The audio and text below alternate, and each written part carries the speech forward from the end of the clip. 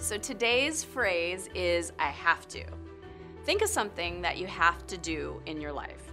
Now just say the phrase out loud. I have to pick up my kids from school, or I have to pay my bills. Say it out loud. How does that feel?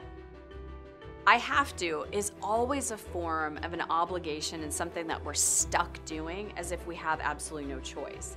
And we always have choices. It's our perception that we don't. So when you say, I get to, instead of I have to, there's a sense of freedom and appreciation that's felt instead. And we love to feel free, right?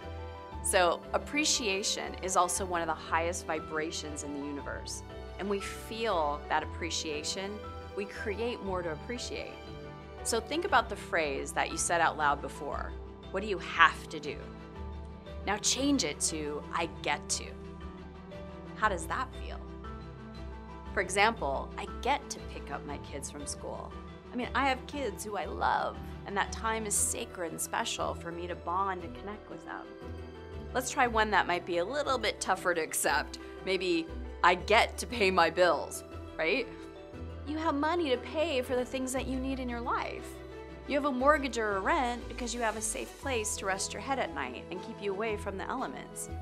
You get to pay your car bill because you have a car that takes you from one place to another, giving you that freedom of travel. So do you see the difference? I have to comes with a feeling of being stuck and obligated, which never feels good. Whereas I get to comes from a feeling of freedom and appreciation. So catch yourself today when you say a phrase. This is once not an opportunity to beat yourself up, please, or to be afraid of what you said will create a horrible outcome. Just simply notice you said it and then replace it with the empowering phrase instead. You're doing awesome, you're doing great. Be ready, because tomorrow's phrase completely shifted my life, and it will change yours if you allow it to.